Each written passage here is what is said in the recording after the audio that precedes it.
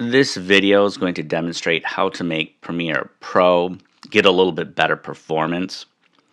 If we go to the menu bar and go to where File is, we want to go to Project Setting and then go to General. I have a Mac Mini, so I want this to be set at software only. If I try and use OpenCL or Metal, it'll just mess up my system. However, if you have an iMac with a dedicated graphics card, or if you have a Mac Pro, you might want to switch one of the other options on. But like I said, I've got a Mac Mini, so I definitely want this Mercury playback engine in software only mode. A lot of you can probably tell I'm on a Windows PC. I'm using Microsoft's Task Manager to monitor my CPU as well as both of my GPUs. GPU 0 is the integrated graphics processor that's on the Intel CPU itself. This particular graphics processor does have Intel's QuickSync, which can help play back and render H.264 video clips.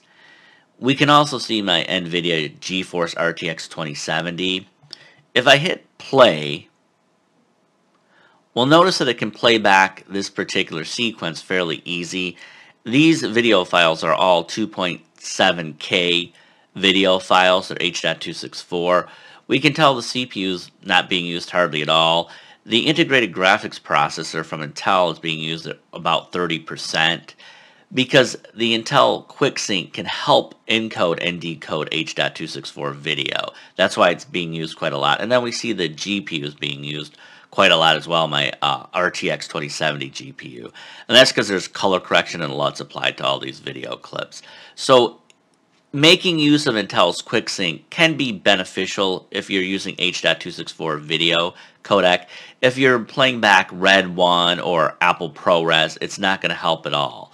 So that's one thing that you can enable to give you a little bit better performance when using Premiere Pro. You have to enable the integrated graphics processor from Intel within the BIOS of your motherboard. There's no way to really turn this on and off within Premiere Pro. I've demonstrated that my particular computer setup is making use of two graphics processors. That can cause problems and lead to real poor performance if things are not set up 100% correct within Premiere Pro. You want to go to the menu bar where it says File. You want to scroll down to where it says Project Setting. You want to select General. Here we have the option to use the Mercury playback engine using CUDA, or we can use OpenCL.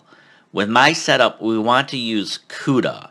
We're going to use my RTX 2070 to do the picture-in-picture, color correction, motion blur, any of the special effects basically. We have the OpenCL as well, but if we do choose OpenCL with my particular setup, we're going to be using the Intel graphics processor to try and do the picture-picture, motion blur, and color correction. I don't want the integrated graphics processor playing any of the special effects. I just want it to be used to encode and decode video for playback and rendering within Premiere Pro.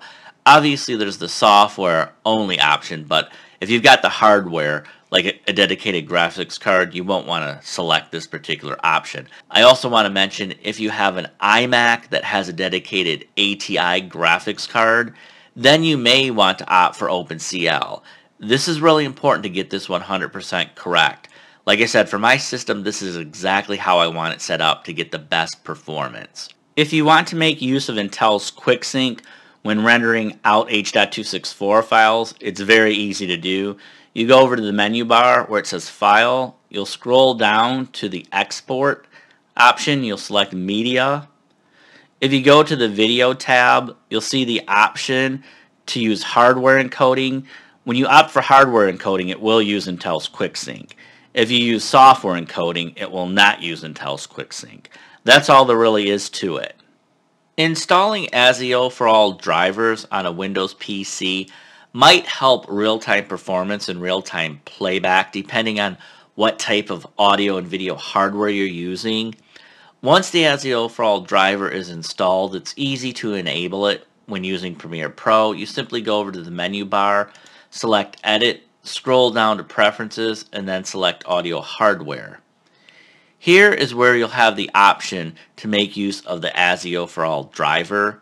If you select the ASIO for All driver, you will get this pop-up. Simply hit yes. Obviously, if you install the ASIO for All drivers on your computer system, you're not going to have the exact same options that I have. You're just going to have to try and make alterations, and hopefully you'll improve your real-time performance. You may or may not.